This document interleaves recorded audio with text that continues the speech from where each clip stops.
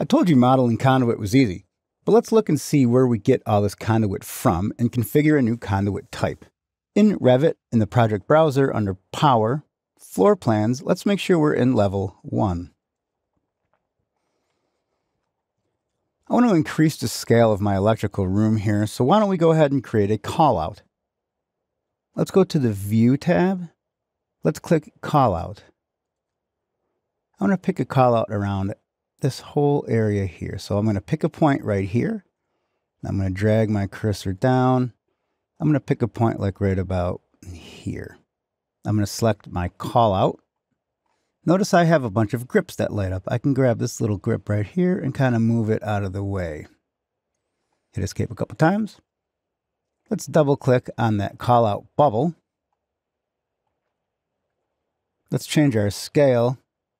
Notice that it's grayed out. That's okay.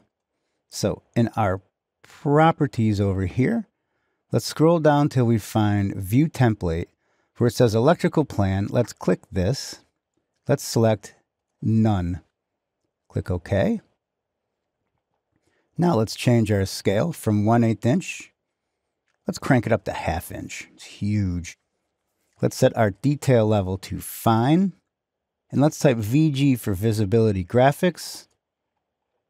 Let's find Floors. Let's click the Override for Patterns. Let's uncheck Visible for foreground and background. Click OK. Click OK. Much better. We can even set our visual style to realistic. Yeah, it looks a lot better. Okay. Now, let's right-click on this 2-inch conduit and create similar. I'm going to pick a point right here. I'll pick a point right here. Hit escape a couple of times.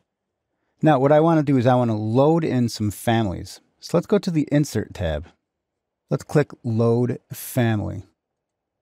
I'm going to scroll out of this directory. Go all the way up to my US Imperial. Again, remember, we can go back to Libraries. You can grab whatever your region is. I'm going to go to US Imperial. I want to go down to Conduit, Fittings. I'm going to go to EMT. I'm going to come down and find Conduit Elbow, Set Screw, Die Cast Zinc. Click Open. Now let's select our piece of conduit here. Let's click Edit Type. Notice that there are a few different types we can use.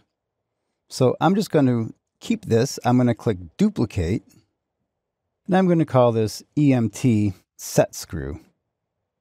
Then I think there's a little 2 there. Let's get rid of that 2. Click OK. Now for the bend, notice for the fittings it has a bend. We'll click the drop down here. And let's grab that set screw. Click OK.